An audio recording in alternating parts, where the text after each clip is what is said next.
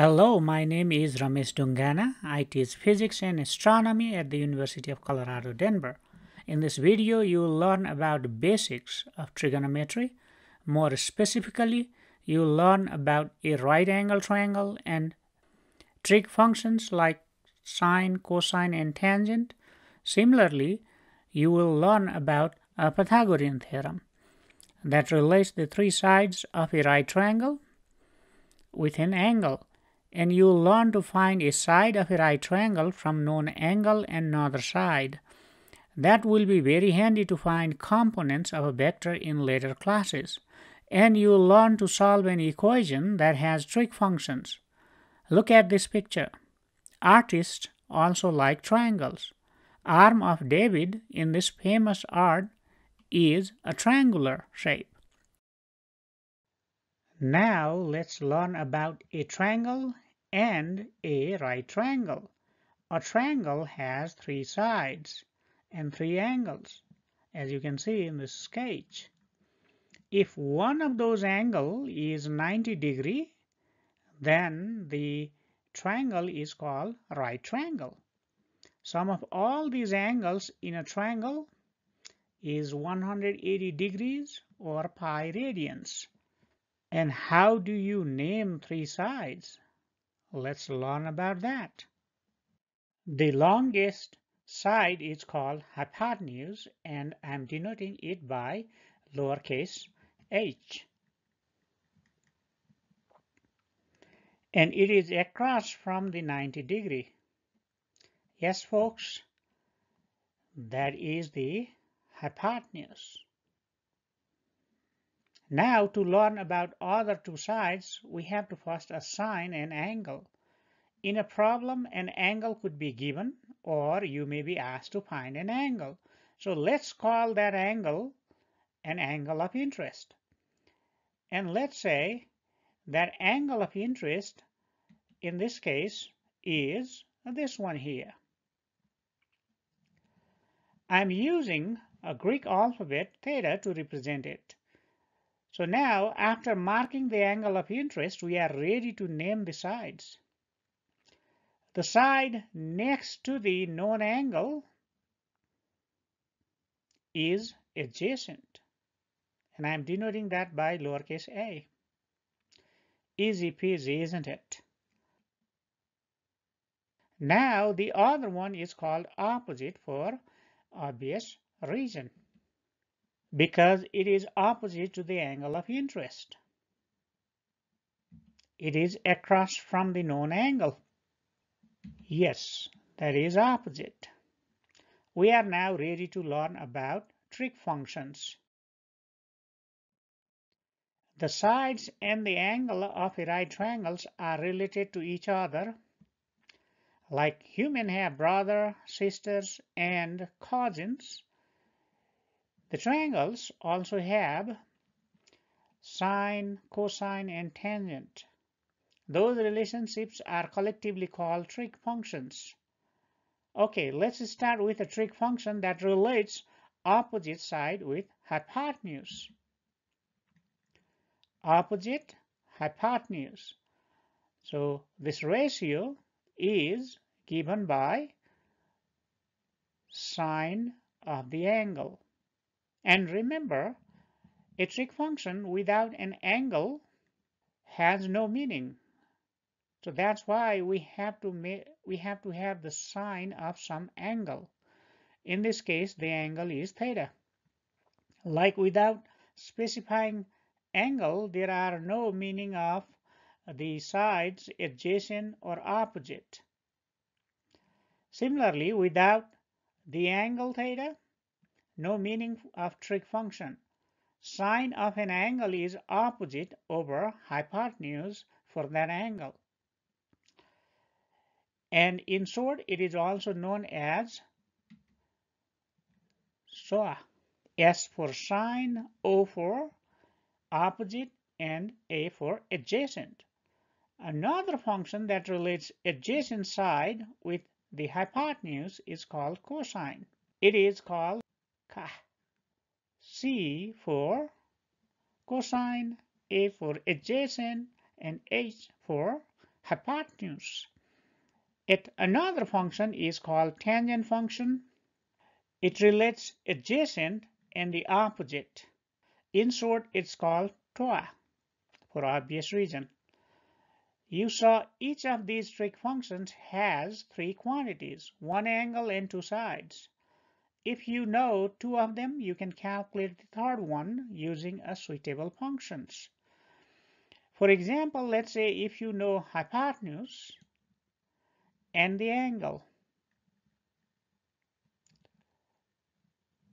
then you can solve this equation for adjacent by using cosine function or for opposite by using sine function. So let's have a little fun now. Let's divide sine by cosine. And you know sine is what? Opposite over hypotenuse. So this is just a sine. But we are planning to find sine over cosine.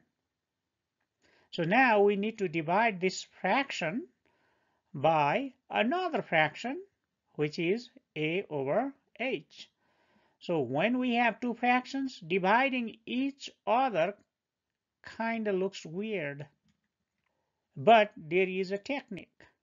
You can convert the division of fractions to a multiplication of fractions. For that, you invert the second fraction that is in the bottom. So cosine being in the bottom, this fraction gonna be in the bottom. So you invert this and write it here as a multiplication. So instead of a over h, now it is h over a inverted. So now you can see there is h on the top, h on the bottom. So h over h is 1. So that means we can simply cancel it, leaving us O over A. And what is O over A? Hey, it is tangent theta. So we derived a trig identity. Sine over cosine is tangent for a given angle. And there is another famous identity. You can prove it by using the same technique. It says sine squared plus cosine squared equals 1.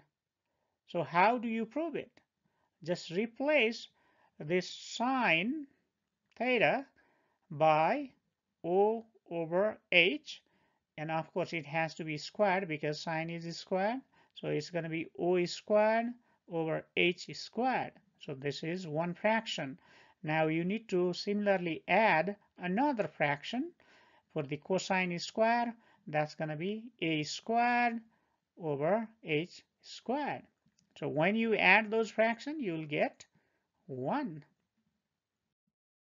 Okay, now there is another equation that relates three sides of a right triangle, and it is called Pythagorean theorem. According to this theorem, sum of the square of adjacent and opposite is equal to square of the hypotenuse.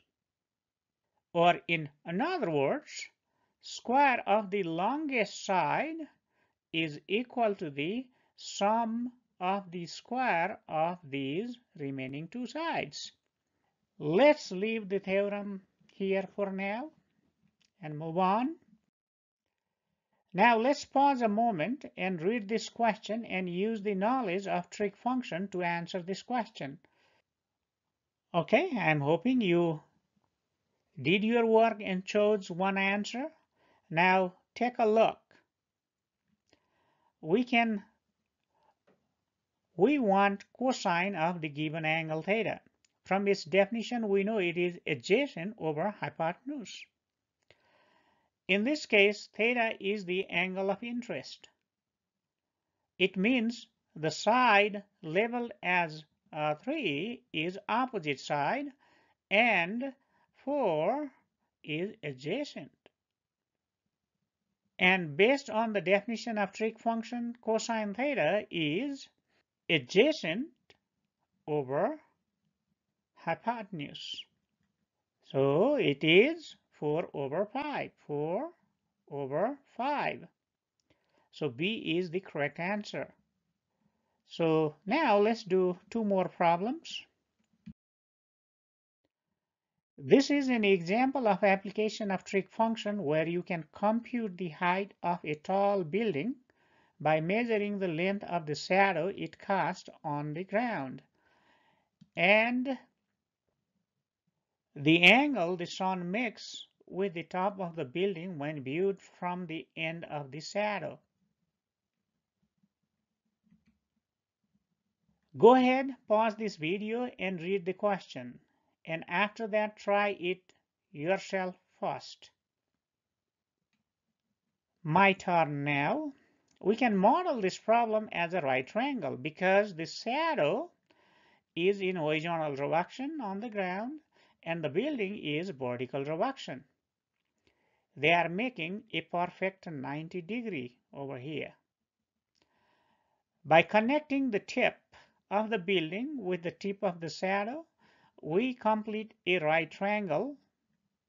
On the top over there is the angle of interest.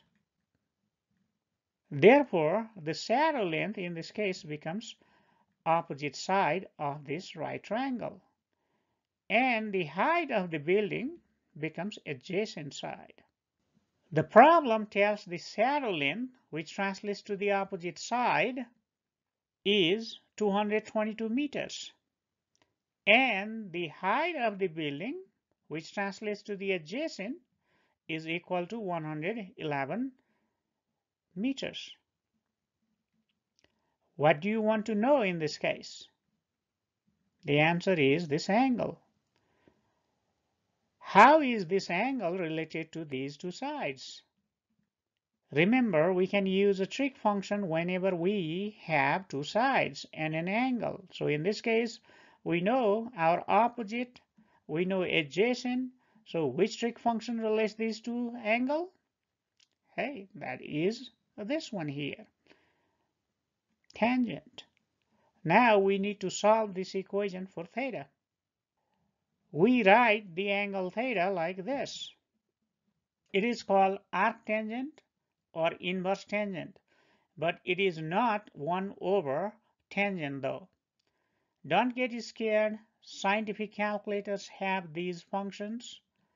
So now you plug in the value of O from here and A from there, and the ratio becomes 2, and inverse tangent of 2 is this, and you'll get that from your calculator. So that is the angle that we are looking for.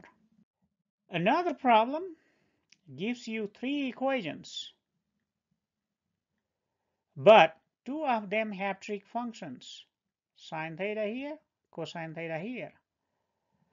In this problem, trig is married to algebra to hatch some answer. Okay. If you are not comfortable solving equation in terms of variable, please watch the video I have linked in the description. This question is asking you to solve for this mu in terms of just angle theta. So we want to get rid of m, z, f, and everything. The mu you want to solve for is in this third equation. So let's start from there and solve for mu by moving n to the other side. So this equation becomes this. So now we need f and we need n. We can find f from the very first equation by simply moving this negative mg sine theta to the other side, which becomes positive. Similarly, the second equation gives you n. Now we have our n and f, so we can go and replace this f by mg sine theta, and n by mg cosine theta. Mg here and here cancels because we are dividing mg by mg, which is 1, giving us simply sine theta over cosine theta. And hey, we just learned that sine theta over cosine theta is tangent. That's an identity. Right. See how knowing a trig identity can simplify an equation. If you know theta, you can compute mu. Or other way around, if you know mu, you can solve for theta. In that case, you need to take inverse tangent. I hope you learned basics of trig from this video. Maybe I'll meet you in another video or in our class. Bye-bye.